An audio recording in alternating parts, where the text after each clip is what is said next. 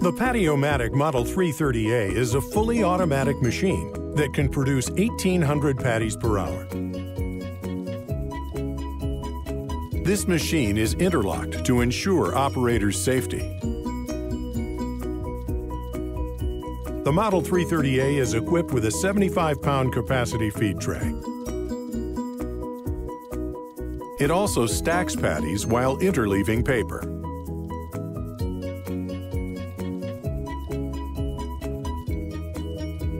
Unplug the machine from its power supply. Remove the feed tray. Remove the mold plate guard by loosening the guard knobs and unlatching the pushrod collar.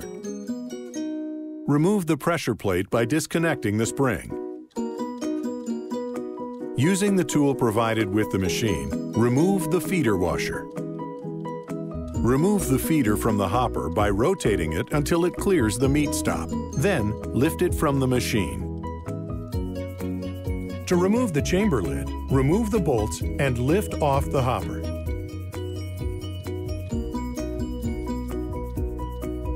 Remove the 4 hopper hold-down bolts. Lift the hopper from the machine. Lift the spacer plate from the machine. After use, spacer plate may be stuck to the hopper.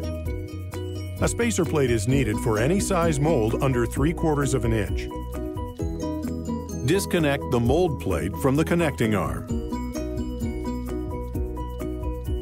If needed, unscrew the knob to disconnect the mold plate. Using the tool provided, remove the knockout cup assembly. The parts that were removed from the machine should be washed, rinsed, and sanitized. Wipe all surfaces of the machine, especially where product can accumulate. The machine itself should be washed, rinsed, and sanitized by hand. Do not use a hose or pressure washer to clean the machine.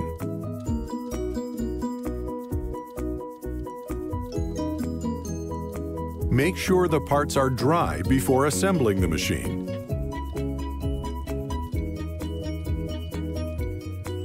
Attach the mold plate to the connecting arm.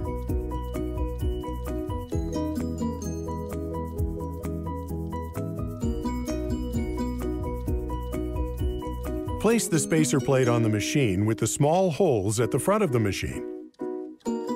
Place the hopper over the shaft onto the machine.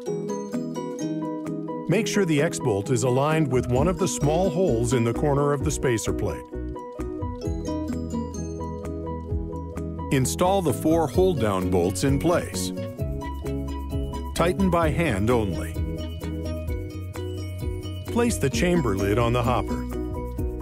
Install the 2 bolts on the chamber lid. Tighten by hand only. Tighten all 6 bolts using the tool provided. Do not over-tighten or use any other tool to tighten the bolts. Place the feeder over the shaft by rotating it until it clears the meat stop and goes all the way onto the shaft. Line up the pin of the feeder washer with the keyway in the feeder and the shaft. Tighten the bolt with the tool provided. Do not over-tighten or use any other tool. Slide the pressure plate in place and attach the spring collar over the pin. Install the feed tray. Be sure to place the tray plunger inside safety sleeve. Install the mold plate guard by placing the 2 slots under the guard knobs and fastening the pushrod and collar to the key latch. Plug the machine into its power supply. Turn the machine on. Stop the machine in the down position. Make sure there is no space between the arm and the cabinet. Unplug the machine from its power supply. Remove the mold plate guard by loosening the guard knobs and unlatching the pushrod collar. Assemble the knockout cup assembly. The proper order is as follows. Start with the bolt, then the large washer, then the air valve, Then the knockout cup is shown. Finally, the plastic washer. Attach the knockout cup assembly to the machine. Be sure the washer and lock washer are directly under the wing nut as shown. Align the knockout cup in the center of the mold.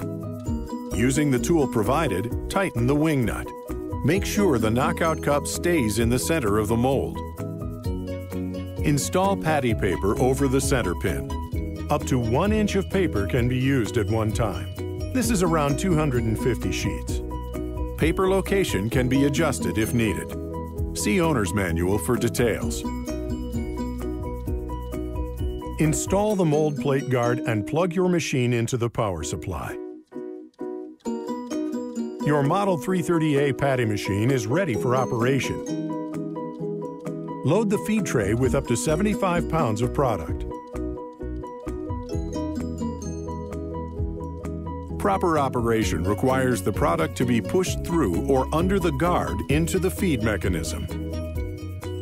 Do not use a stomper or plunger to feed product. Turn on the machine. It may take a few cycles to properly fill your patty. Allow the patties to stack on the table or the receiving table provided with the machine. Do not catch the patties by hand. The operator can continue to feed product while the machine is running. This is only needed after producing 12 to 15 pounds of patties. Paper may be added while the machine is running. The pin in the pressure plate can be adjusted for individual product or appearance needs. See the Owner's Manual for further information.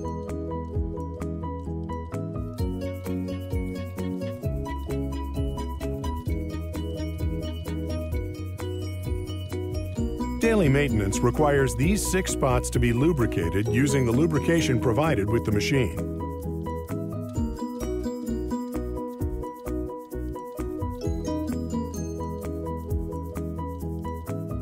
There is one grease fitting that the factory suggests to grease monthly. For further information, please contact your local authorized dealer or contact Patty-O-Matic Incorporated at 877-938-5244. Visit us on the web at www.pattyomatic.com.